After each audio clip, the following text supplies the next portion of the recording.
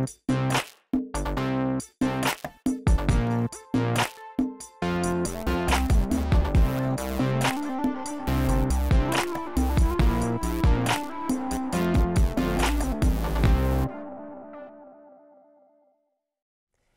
everybody, it's Norm from Tested. And it's Jeremy from Tested. Welcome to Projections, our show about VR and AR. We are now 1 week after GDC, where we got to see a lot of games and hardware. And one of the things that we saw for the first time was the wireless Vive transmission system. We've seen wireless solutions before, but this is the first one that's really an official wireless solution from one of the majors, and it's licensed from a company that already existed. Yeah, DisplayLink. So previously we had used TPCast, a wireless company that had adapters for both the Rift and the Vive, and we really like that untethered wireless experience. Who doesn't? Yeah, it's a little bit finicky to set up, and there's some extra hardware, you have to put a router in, and that is still the same case with the Vive solution in that there's extra hardware. So the way you set it up is that your headset, whether it's a Vive or the new upcoming Vive Pro, you, instead of passing your HDMI signal and your power and your USB signal onto an adapter that gets plugged into your computer, all of that gets plugged into this receiver transmitter that gets mounted on top of your head, and also then a USB battery pack. On the PC side, your outputs then get put onto a transmitter that has an antenna, and you actually plug in a PCI Express card on this system as opposed to a router on the TPCast system. Right. But we got to play a demo for a little bit using this new Vive system and actually chat with some of the DisplayLink developers about their compression algorithm, and so let's check that out.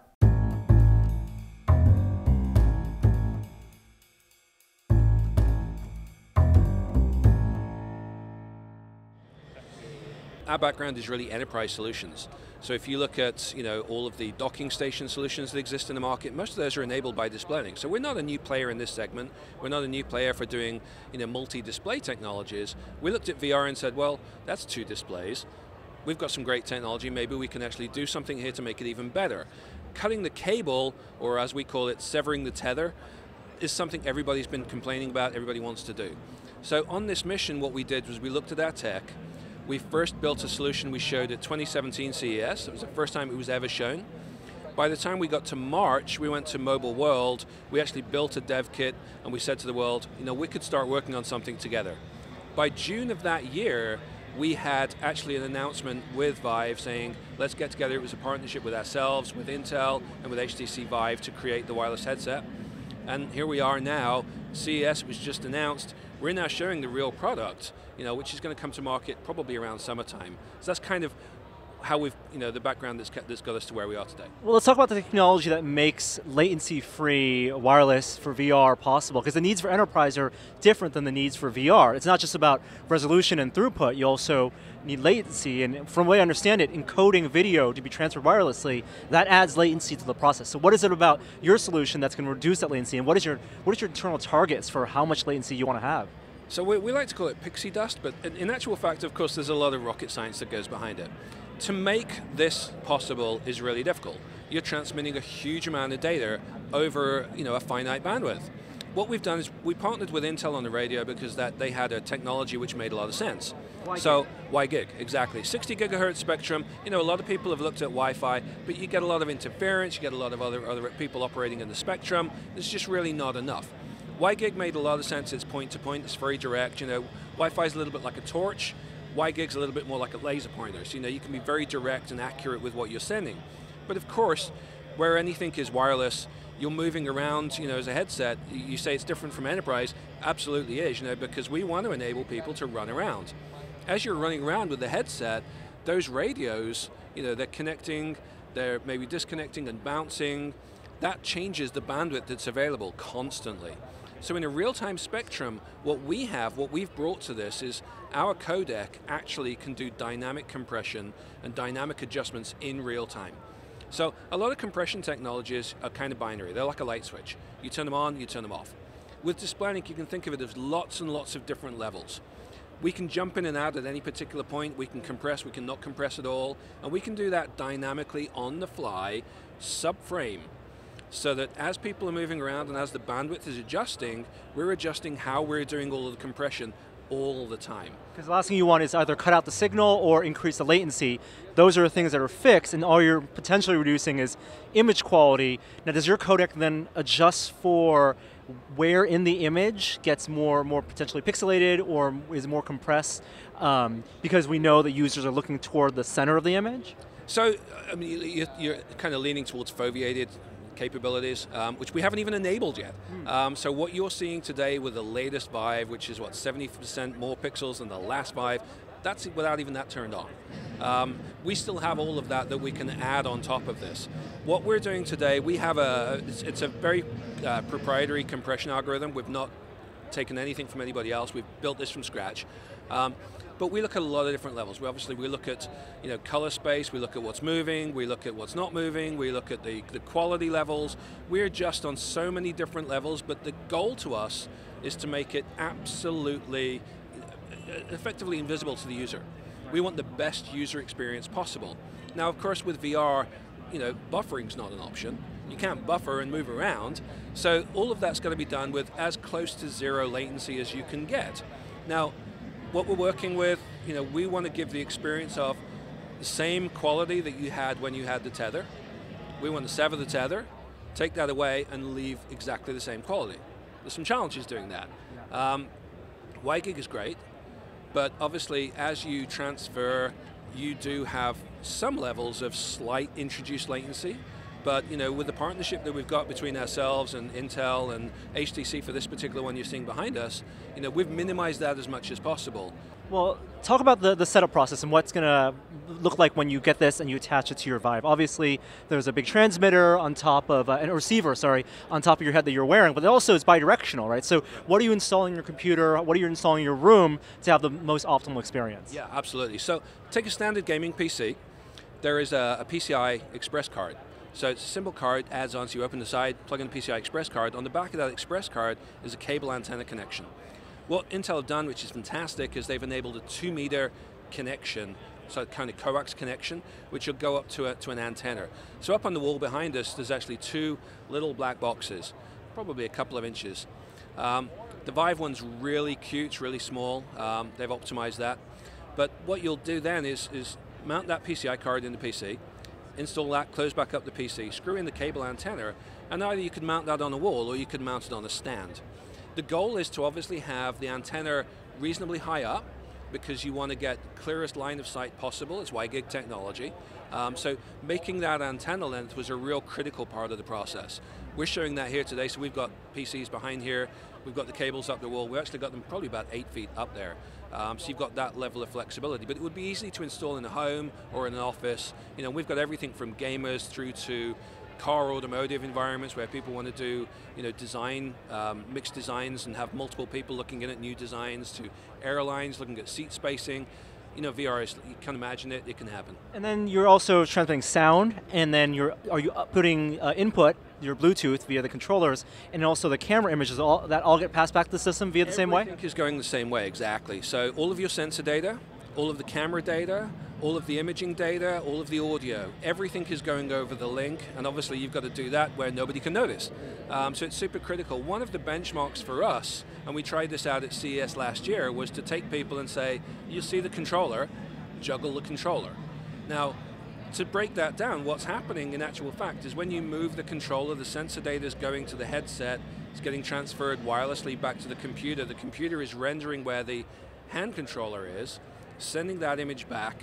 All of that transfer is happening, and that's going to happen in such a way that your brain's motor cortex moves your hand in a position where you'll be able to catch. Now, throwing something and catching it is one thing. Juggling, that takes it to a whole different level. But to us, we said to people, we welcome people to come and try that. The latency is so low, you can do that, which means when you're playing a game or moving around, you're really not feeling that at all. Now, how does this system scale, both in terms of being future-proof and higher resolution displays coming, and how about how many users can use it within the same space? Great question. So at the moment, what we've got in here is our 8000 chip. So the DL8020 is the chip that's currently driving the latest Vive solution. That actually has the capability to be able to go right the way up to 4K. At what frame rate? At the moment, we're 90. We're not talking beyond 90, but believe me, we've got bags of space. So we're pretty much good in the future-proof mode on that. That would be the same chip and just software firmware? Exactly. And that same chip has the ability to drive HDMI or DisplayPort outputs. So if it's different headset interfaces to the panels, we've got that built into the device right from the get-go. In terms of connectivity, you ask in terms of connectivity and how many units, that's more on the WiGig side. At the moment, WiGig's broken up into channels. So there's 3 direct channels that you can have, which directly gives you the ability to have 3 users. But because it's such a direct technology in terms of point-to-point, if you were to orient players in a certain way, you ought to be able to get to a lot more than that. So one of our goals is to keep that moving forward and look at that. I know Intel's looking really closely at that as well. So they'll be more able to answer that question than ourselves, but we all know that multiplayer aspects of this and people doing design reviews and things like that for both industry areas, that's certainly going to be a must-have. Awesome. Well, thanks so much for chatting with us, Andy, and we can't wait to actually get this in our homes and have untethered VR. Absolutely. Awesome. Great to see you guys. Thanks very much. Okay, so we've used TBcast, and now we've used a little bit of this Vive wireless transmission system. What do you think about the experience? In both cases, in this case specifically, I was highly impressed. I mean, it feels like a wired connection. The thing you're worried about when you do this kind of thing is latency, first and foremost, and compression artifacts, secondly. That's right. I didn't notice either. Wow. Now, they said that they have an enormous amount of bandwidth. Like, the headroom that they have available is beyond what they even need right now. Yeah. Right? And when I'm playing, and I'm only feet away from the receiver, but it's a wireless connection, and I feel like it's wired. I'm spinning my head around, and I'm actually actively looking for latency, and I can't detect it. Where the 2 game demos we had, one was Serious Sam, and we're teleporting, we're actually walking around. Their booth area, as you can see in the video, was maybe 15 feet by like 30 feet wide, Yeah. Pretty big area. And no latency problems, and even when I'm moving my head around really quickly, no compression artifacts. The image quality looked basically like a hardwired signal. It did, and what's fun is that you have to remind yourself you're not wired. So like most of these games are going to be designed for being wired, whatever that means. But you have to remember that you can spin around, and so I forced myself to do a 180 spin around, and it was just a liberating feeling that you just don't get in VR.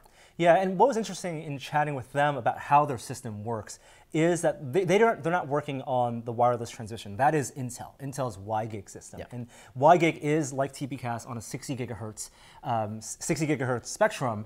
That also has built-in data in addition to video. So this is why with the Vive system, you also get your microphone, you get the camera, and you get the USB, you get the Bluetooth for the controllers, all sent through the headset back over the same WiGig signal to the computer, as opposed to having a separate transmitter like on TBcast that gets into a router, then that's also hardwired to your computer. So you'd mentioned a 60 gigahertz signal. People know from home Wi-Fi the difference between 2.4 gigahertz and 5 gigahertz means higher bandwidth with 5, but shorter range. You can go through fewer walls. It turns out with 60 gigahertz, you can't even go through a sheet of paper. Right, that's why you need that line of sight, and that informs the design of that receiver that you put onto the headset. They have these 2 antennas that stick out, and what's interesting is that it, in real time, can test the strength of the signal from the transmitter you have, whether it's mounted to the top of your room or plugged into your computer, to either of those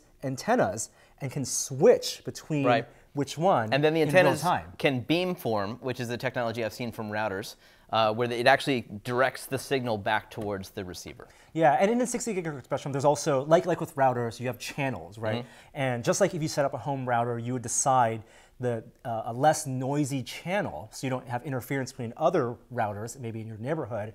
It's going to be the same case with this system, where there's a limited number of channels, but they think with the WiGig, you can actually have up to 3 users in the same area on a WiGig signal. So this could potentially work for location-based environments by having up to 3 people with 3 transmitters and 3 receivers and not have those signals cross. Or potentially higher resolution from future headsets. Right. So, I mean, it just works with the Vive Pro, which is already a higher resolution, but they're not even worried about future-proofing beyond that. Yeah, they think 60 gigahertz and WiGig has a lot of headroom in that wireless transmission system to go up to 4K at 90 hertz. Now, the other part of the technology, and it's the part that DisplayLink develops, is the video compression. Yeah. And it's really interesting to learn how they adjust video compression and why video compression in the past has not been optimal for something like VR, where you need low latency and high refresh rates. I mean, you're talking about an encoding process and a decoding process. I mean, that takes time, and you have no time. And you're talking about motions of photons, and you want low latency. And so they're telling us that with their system, which is not even perfectly optimized, there's still headroom to optimize there, they are analyzing the signal and encoding the frames at like 10 times a second. Well, not only that, while a frame is being encoded, it is also being decoded. That's why it's, in the middle of an encode pass, the receiver is already receiving it and decoding it. So think about that, right? Like per second. Our VR headsets on the desktop side, 90 frames a second as a baseline. Right. So they're pinging, they're checking the quality of that transmission at 900 times a second. And mid-frame, if they feel like you're not getting perfect line of sight or you've walked too far away, they can adjust the compression quality and adjust that so it's lower bit rate, and then decode that. And they're doing it in a way where we're not noticing.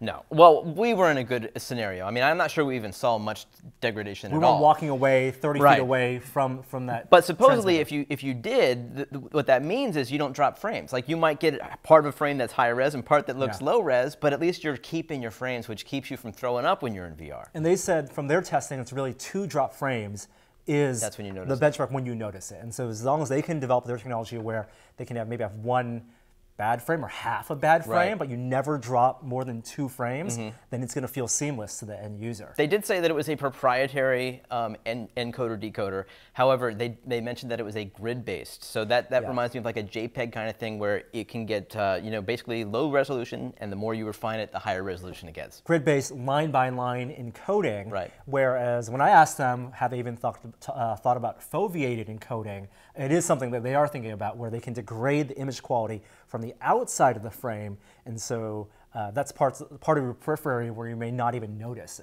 that type of signal degradation. Yeah, I was geeking out about it. It's very compelling. Do we know the price yet? No price. They're hoping this year sometime, and it's really up to HTC. Now, knowing HTC will set, it's their device ID. DisplayLink isn't going to make their own transmission system and sell it as a third party. They've just licensed this out. HTC will decide that price, and my expectation is that it's going to be high. Yeah, well, mine would be too, especially after the HTC Vive Pro announcement coming out at $800.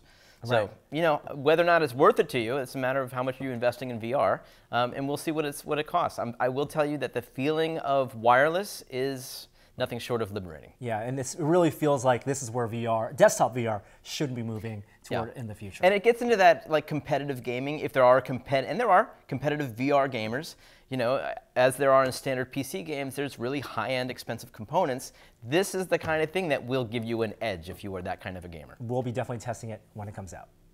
We did also see a bunch of games at GDC and some tech demos. One tech demo is from Stress Level Zero. They're developers behind Hover Junkers and Duck Season. And while they didn't have a real full game to show off here, that might come at E3, they did have some technology that's going to be the underlying basis for a lot of their games going forward. I feel like it's an evolution of what they've done so far. They've done shooting games with Hover Junkers, and then again with Duck Season, they really embraced that two-handed shotgun. Right. And that was novel because the aiming mechanic is different if you have, if you one-arming it, it's not as accurate as if you have 2, and the aiming process of using 2 hands is novel and immersing to a degree, and there's the cocking that you have to do, and they've expanded that.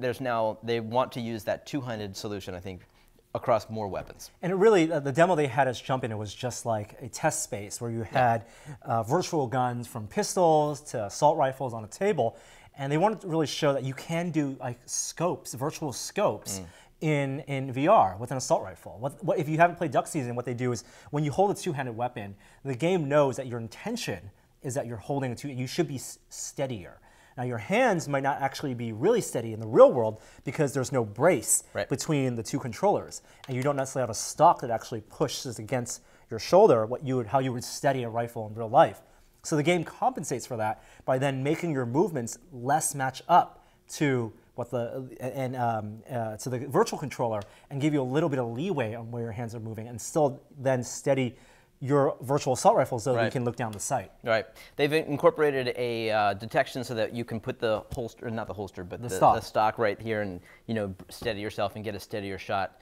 The thing is, there's always going to be this fantasy when you're holding a two-handed weapon about actually feeling that. Like, I can push the gun through my body if I'm holding a two-handed weapon, or I can move my hands together and further apart, and it doesn't match up in VR. To me, it's not the same as holding, you know, essentially like the PS Aim or something like that. That is a real-world piece of, you know, it can be PVC for all I care in the real world, but as long as it's represented in VR, at least to scale, then it's a stopgap solution. It is a stopgap solution. You're right. And you're saying that you would rather have a developer not have the two-handed weapon, focus on what they're good at, maybe just the pistol. Yeah. I mean, certainly, I do think the pistols are more immersing for that reason because it is.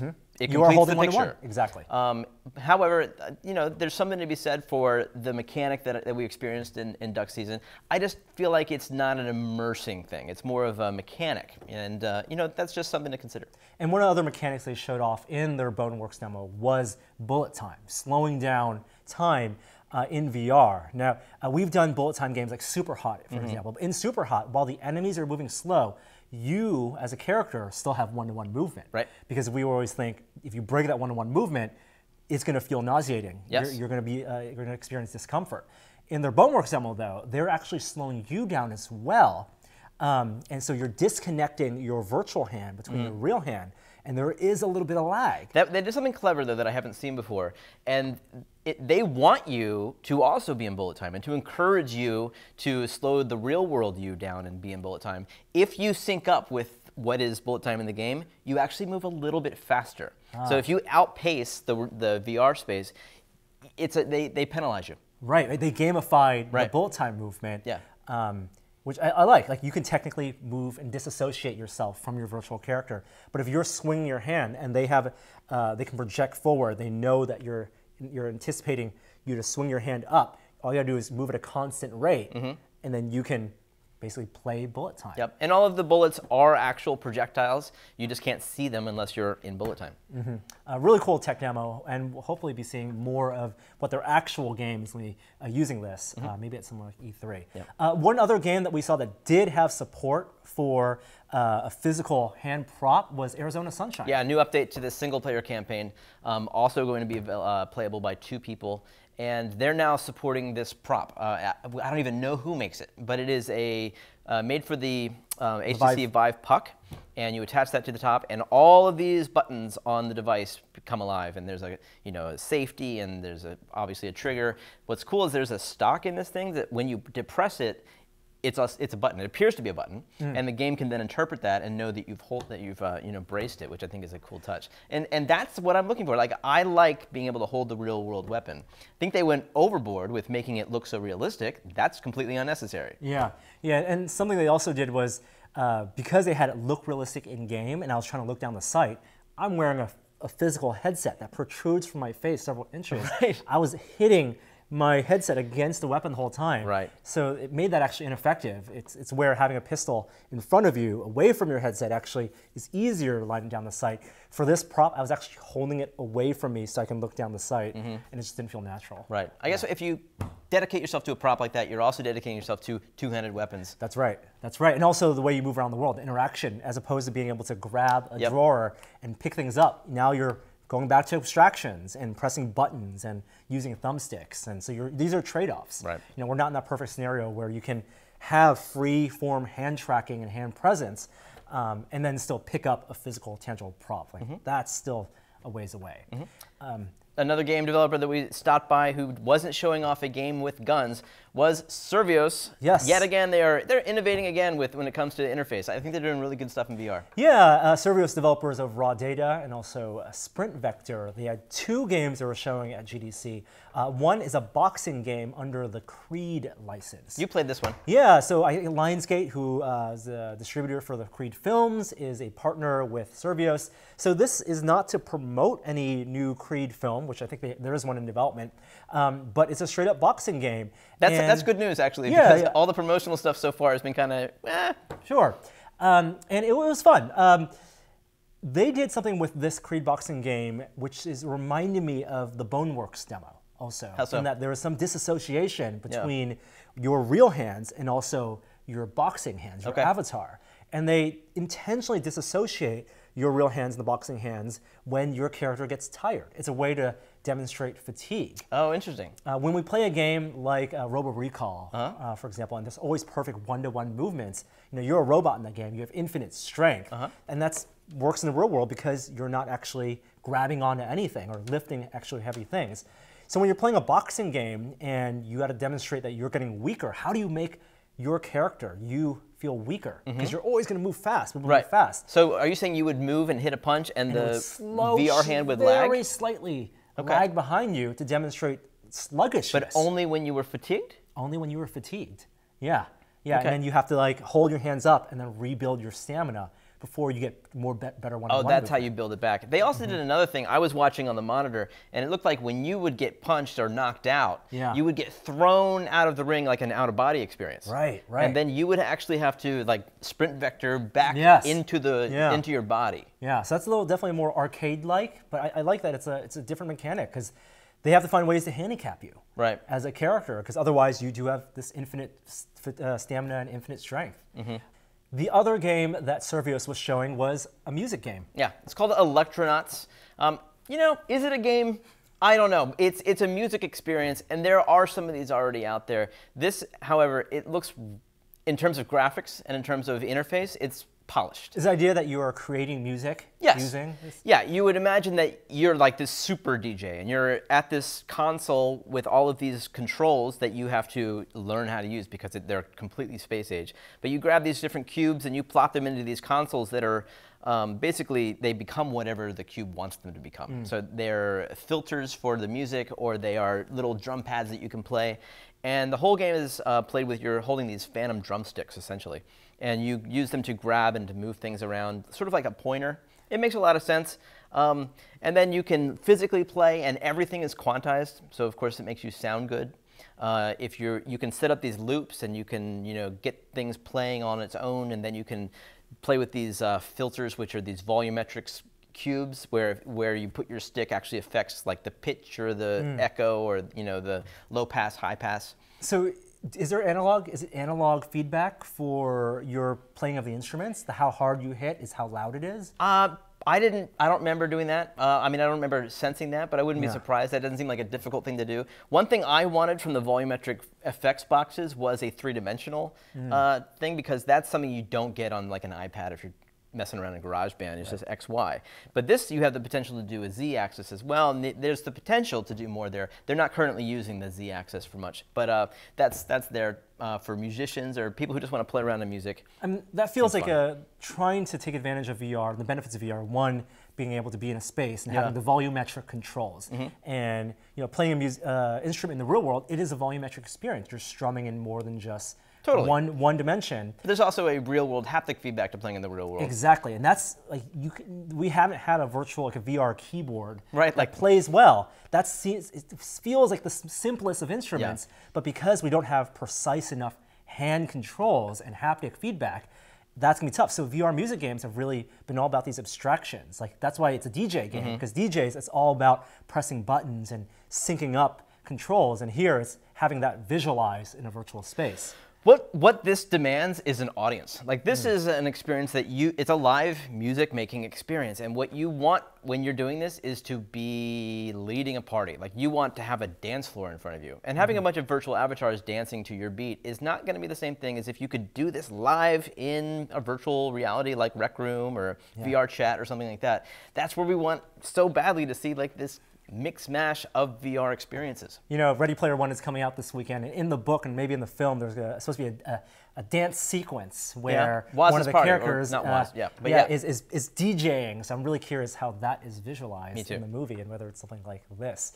All the demos that we used at the Valve booth were using the Vive Pro, which lets us know the Vive Pro is coming out pretty soon. You may have seen some impressions and some hands-on online, and so hopefully we'll be able to share more information about the Vive Pro experience in a future episode. So stay tuned for that, but we'll see you until then. Bye.